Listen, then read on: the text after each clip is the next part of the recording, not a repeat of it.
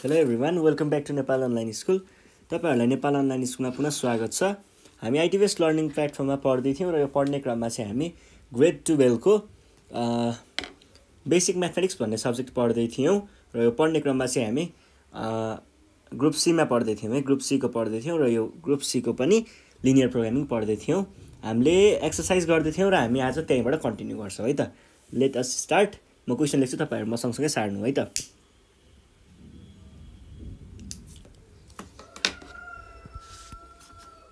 Question number D भन्छ maximize and minimize f of x, y is equals to 6x plus 9y भनेर दिएको छ। ल हामीलाई यहाँ के दिएको छ त भन्दाखेरि y is 9 अनि यस्तो भन्छ र अर्को x is greater than 1 भनेर भन्छ र हामीले यिनीहरुको के पत्ता लगाउनु पर्ने रहेछ त, यसलाई म्याक्सिमाइज र मिनिमाइज गर्नु पर्ने रहेछ अथवा म्याक्सिमम भ्यालु र मिनिमम भ्यालु चाहिँ पत्ता लगाउनु पर्ने रहेछ। र अब हामी सुरु गर्छौं है त।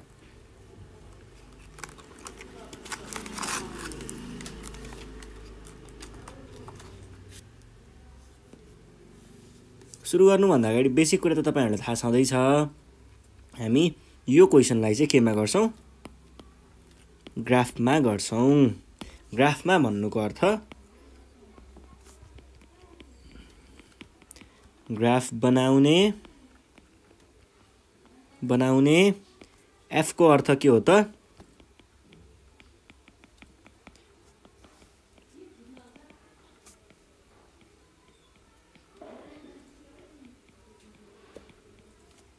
फिजिबल रिजन पत्ता लगाउने र मा को भ्यालु मैक्सिमम और मिनिमम भ्यालु निकाल्ने हो है त। ल अब हामी सुरु गरौं ग्राफ भन्ने स्टेपबाट ग्राफ बनाउने।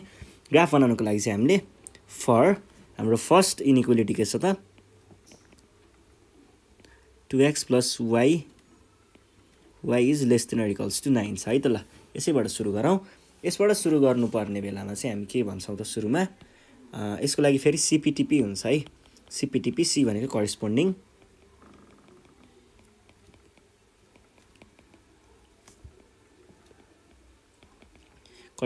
इक्वेसन हुन्छ है त। अब यो करेस्पोन्डिङ इक्वेसन के हुन्छ त, करेस्पोन्डिङ इक्वेसन भनेको त्यही गिवन इनइक्वालिटीमा इनइक्वालिटी साइनलाई हटाएर इज इक्वल्स टु साइन राख्ने। यो बाउन्ड्री लाइन डिनोट गर्छ है, यसले बाउन्ड्री लाइन डिनोट गर्छ र यो भयो। यसलाई हामीले के पनि लेख्न सक्छौं त, और y is equals to 9 minus 2x पनि लेख्न सकिन्छ है त। अब p भन्ने पोइन्टमा चाहिँ हामीले के गर्छौं, पोइन्ट्सहरु निकाल्छौं। त्यो पोइन्ट्सहरु भनेको चाहिँ के हुन्छ त भन्दा, यदि x को भ्यालु 0 छ भने y को भ्यालु कति आउने भयो, 9 minus 0 is equals to 9 नै आउने भयो। त्यसै गरी यदि y को भ्यालु 1 राख्यौं भने हेरौं त एकचोटी, और 2x is equals to 9 minus 1 is equals to 8, x is equals to कति भयो त 4 हुने रहेछ। दुईटा पोइन्ट निस्किसक्यो भने पुग्छ हामीलाई। र अब हामी के गर्छौं, टेस्ट गर्छौं।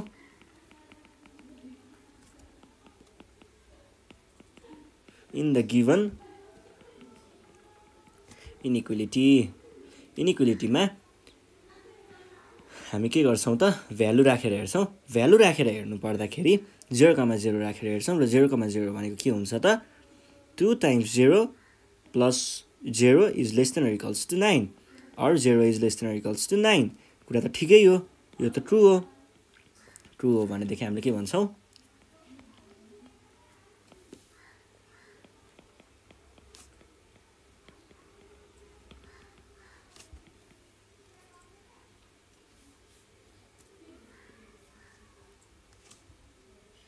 यसले स्याटिस्फाई गर्ने रहेछ।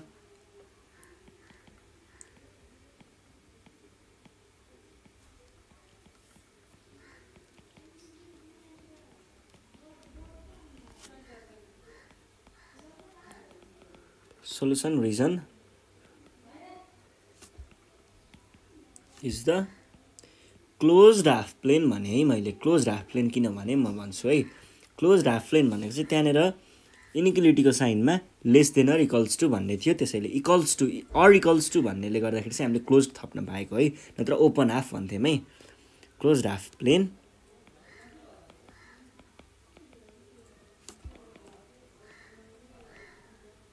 अब यसले ओरिजिनलाई किन कन्टेन गर्यो यसले ओरिजिनलाई किन कन्टेन गर्यो भनेदेखि यसले 0,0 लाई सेटिस्फाई गर्छ त्यसैले हैन अब हामीले यसको ग्राफ बनाउनु पर्ने हो तर हामीले नेक्स्ट इक्वेसन पनि सल्भ गर्छौं अनि त्यसपछि चाहिँ ग्राफ बनाउँछौं है त हाम्रो नेक्स्ट के छ नेक्स्ट भनेको y is greater than x छ है त ल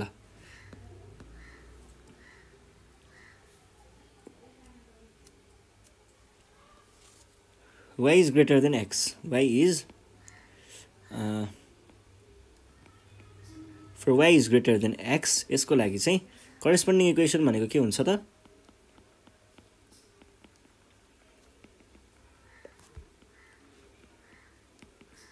करेस्पोन्डिङ इक्वेसन भनेको चाहिँ y is equals to x हुन्छ त्यसो भए हामीलाई पोइन्ट्सहरु पत्ता लगाउन केही गाह्रो छैन यदि x 0 भयो भने y पनि 0 y 1 यो भयो भने 1 यस्तो हुन्छ र अब हामी के गर्छौं भन्दाखेरि यति भइसकेपछि टेस्ट गर्छौं टेस्ट गर्दाखेरि चाहिँ हेर्नुस् है टेस्टिङ पहिला त हामीले ओरिजिन लिने गरिएको थियो तर हेर्नुस् त ओरिजिन त अहिले यही लाइनमा नै कन्टेन गर्दै रहेछ नि त भनेपछि हामीले अहिले ओरिजिन लिन पाइदैन है अरु नै कुनै पोइन्ट लिऊ जस्तै मैले 0,1 लिन्छु है त 0,1 in the given inequality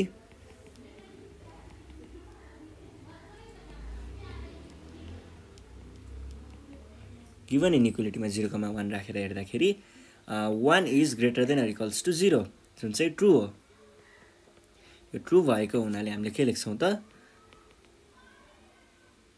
since 0,1 satisfies the given inequality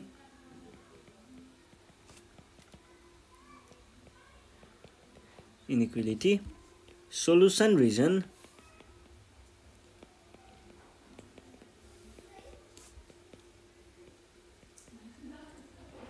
closed half plane रहेछ containing the point कुन पोइन्ट त 0,1 यति भइसकेपछि चाहिँ अब हामीले यसको ग्राफ बनाउँछौं है त ल ग्राफ बनाउनु पर्दाखेरि चाहिँ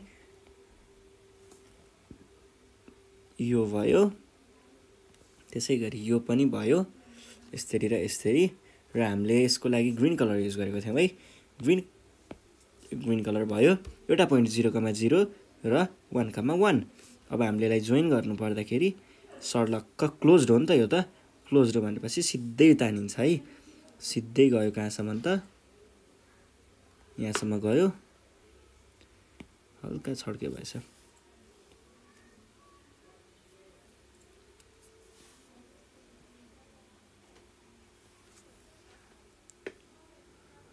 ल सर्लक्क गयो है अब यसले पोइन्ट 0,1 लाई कन्टेन गर्छ भनेपछि यो माथितिर फर्किने भयो त्यसैगरी हाम्रो नेक्स्ट कुरा के छ त नेक्स्ट कुरा भनेको अर्को माथिको मैले कुन कलर येलो कलर युज गरेको थिएँ येलो कलर वालाको लागि चाहिँ हामीले पोइन्ट्सहरु के झिकेको थियौं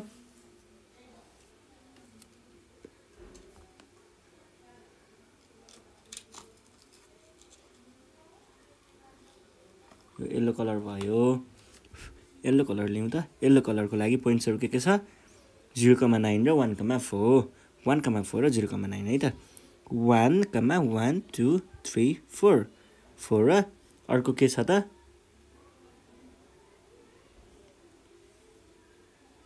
1,4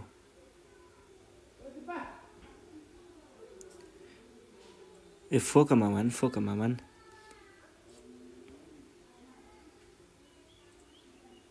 4,1 है 1 2 3 4 4,1 र अर्को के छ त 4,1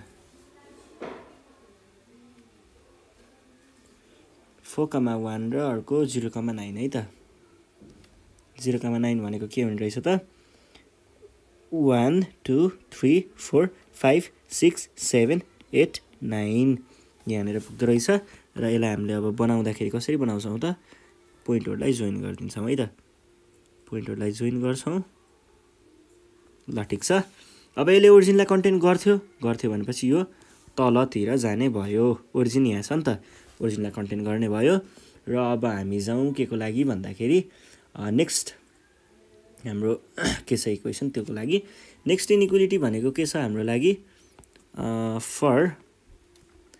फर x इज के भनेको थियो x is greater than or equals to 1 यसको लागि x equals to 1 is the line parallel to x axis y एक्सिससँग parallel हुन्छ भनेर भन्छ y एक्सिससँग प्यारलल हुन्छ कि हुँदैन भन्ने कुरा त तपाईहरुले पढ्नुभयो होला नि 11 मा कर्व स्केचिङतिर अनि त्यहाँ पछाडी प्याराबोलामा पनि जियोस x को भ्यालु a हुने बेलामा भन्ने कुराहरु यताउता हामीले पढिसकेको पढ्नु भएको छैन भने चाहिँ मैले लिनियर प्रोग्रामिङ पढाउँदाखेरि नै सुरुतिर चाहिँ योको बारेमा राम्रैसँग डिस्क्राइब गरेको छु पहिलाको भिडियोहरु चेक गर्न सक्नुहुन्छ है त यो भइहाल्यो र अब हामी टेस्ट गर्छौं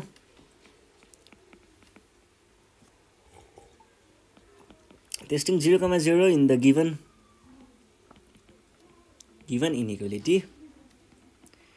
inequality मा चाहिँ 0,0 राखेर हेर्दाखेरि 0 is greater than or equals to 1 जुन भनेको सरासर गलत हो है फल्स त्यही भएर हामीले के भन्छौं since 0,0 does not satisfies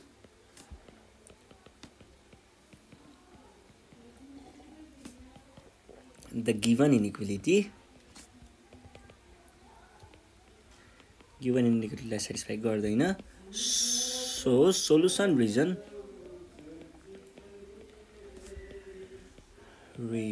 is the closed half plane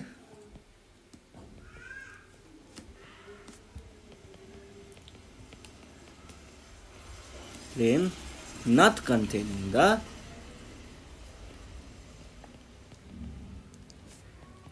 the origin ल यसको पनि बनाऊ त x equals to 1 भनेको के हो र प्यारलल टु y एक्सिस हो रे र यसले ओरिजिनलाई कन्टेन गर्छ त गर्दैन भनेपछि यो यतातिर फर्किने भयो र हाम्रो फिजिबल रिजन पत्ता लगाउनु पर्दा फिजिबल रिजन भनेको कुन हुने भयो त यो हुने भयो हामीले GRA चाहिँ भइसक्यो ग्राफ बनिसक्यो र f को कुरा गर्दै छौं f भनेको फिजिबल रिजन थियो र f को लागि चाहिँ हामीले चीज भेटिसकेका छौं फिजिबल रिजन भेटिसकेका छौं यसलाई हामीले सेट गर्दै छौं अहिले सेट पनि भइ नै सकेको छ अब सेट भइसकेपछि चाहिँ हामी के गर्छौं त यसको पोइन्ट्सहरु लेख्छौं है त पोइन्ट्सहरु नर्मली काउन्ट गरेर लेख्दा पनि पाउनुहुन्छ है तपाईहरुले किन त्यतिकै टाइम खेर गर्नुहुन्छ सल्भिङ यताउता भनेर डाइरेक्ट पोइन्ट पत्ता लगाइसकेपछि त 1,1 a equals to 1,1 यो पोइन्ट निकाल्न के गाह्रो छ जस्तो मलाई लाग्दैन है यो पोइन्ट भनेको चाहिँ रोक्नुस् यो पोइन्ट त अलिकति तलमाथि पो रहेछ त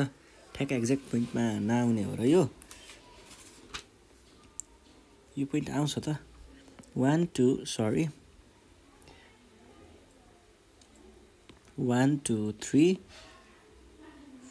हैन 1 2 3 1 2 3 भनेपछि यो भनेको 3,3 हुने रहेछ यसलाई मैले पोइन्ट B भने त्यसैगरी यो पोइन्ट भनेको के हुन्छ त 1 2 3 4 5 6 हो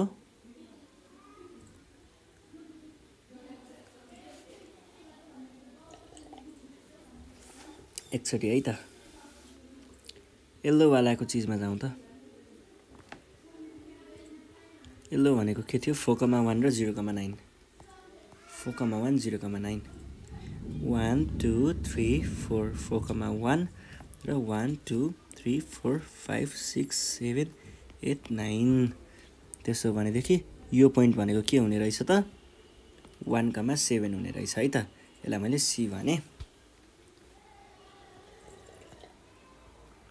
अब यति भइसकेपछि हामीले के गर्नुपर्ने हुन्छ म्याक्सिमम र मिनिमम भ्यालुहरु पत्ता लगाउनु पर्ने हुन्छ र म्याक्सिमम र मिनिमम भ्यालु पत्ता लगाउनको लागि चाहिँ हामीले सानो एउटा टेबल बनाउने गरिन्छ त्यो टेबल चाहिँ तपाईहरुले चाहिँ ल मैले चाहिँ बनाइसकेको छु तपाईहरुले चाहिँ बनाउनु पर्ने हुन्छ है त यो बनाउनको लागि केही गाह्रो छैन, सजिलो छ। ल यी टेबलहरू एकचोटि राम्रोसँग हेर्नु होला। म चाहिँ यहाँ भ्यालुहरू राख्दै जान्छु है त। भ्यालुहरू राख्ने क्रममा चाहिँ के छ त यहाँनिर 6x + 9y भनिएको छ र त हाम्रो पोइन्टहरू के आएको थियो एकचोटि हेरिदिनुस् त। एबीसी पोइन्टहरू मात्रै थियो, हामीसँग 3टा पोइन्ट थियो, ट्राइएंगलले कभर गरेको थियो। फिजिबल रिजन त लेख्नै बिर्सिएछ त है। ल हामीले फिजिबल रिजनको बारेमा त कुरै गरेनौँ त। फिजिबल रिजनको बारेमा पनि हल्का लेख्नुपर्छ है। Feasible region is the shaded portion enclosed के भित्र इन्क्लोज भएको छ त enclosed in triangle ABC जानेर A को भनेको के थियो त हाम्रो A को 1,1 B भनेको के थियो 3,3 र C भनेको 1,7 थियो है त। यति भइसके पछाडि हामीले के गर्छौं त अब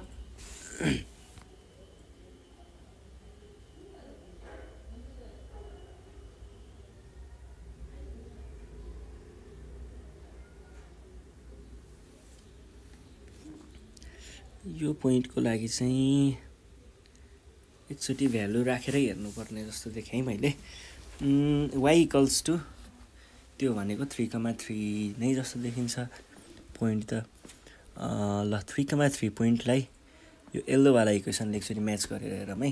येल्लोवाला इक्वेसन हामीसँग के छ 2 × 3 + 3 = 9 भनेको 3 + 3 6 + 3 9 ठिकै छ, कुरा ठिकै छ त। अनि 2 × 1 ल यो पनि ठिक छ है। भनेपछि हामीले फिजिबल रिजन पनि पत्ता लगाइसकेका छौँ। अब चाहिँ हामीले के गर्नुपर्ने हुन्छ त अब चाहिँ हामीले बल्ल यो यसको के पत्ता लगाउँछौँ त A भनेको के छ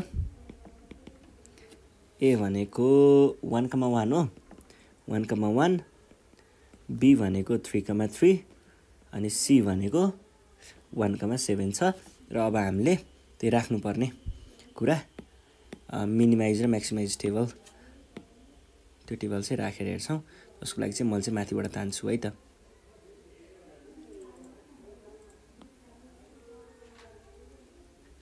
लाई मैले के गरेँ कपी गरेँ र तलपट्टि ल्याएर एकचोटि यहाँनिर ल्याएर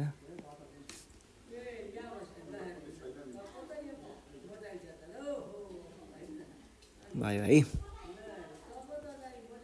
हाम्रो भ्यालुहरू के छ त यो भनेको के छ हाम्रो 6x + 9y है त 9y भयो। अब यहाँनिर हाम्रो एबीसी 3टा मात्रै छ, 3टा मात्रैलाई हामीले के लेख्छौँ भन्ने कुरा पनि तपाईहरुलाई थाहा छ। 3टाको पोइन्टहरू थाहा छ त थाहा छ नि हैन 1,1 3,3 र 7,1 यसलाई 1,1 3,3 र 1,7 है त। यसको भ्यालुहरू अब राखेर हेर्नु पर्दाखेरि 6 × 1 + 9 × 1 6 × 3 + 9 × 3 6 × 1 + 9 × 7 भनेको कति आउँछ 15 45 69। यो 69 भनेको अन्यथा नबुझ्नु होला यो भयो। अनि हामीले के भन्छौँ त 15 भन्छौँ। 15 भनेको हाम्रो के छ त मिनिमम र म्याक्सिमम। ल अब मिनिमम भ्यालु हाम्रो कति आएको छ त 15 आएको छ है त 15 8.1,1 र अब म्याक्सिमम भ्यालुको कुरा गर्नु पर्दा पोइन्ट कति छ त पोइन्ट सी मा हो है। सी भनेको के छ 1,7। ल यति गरिसके पछाडि तपाईको यो क्वेशन चाहिँ सल्भ भइसकेको छ। यो क्वेशन सल्भ भइसकेको छ र यति भन्दै आजको सेसनबाट चाहिँ म बिदा माग्न चाहन्छु।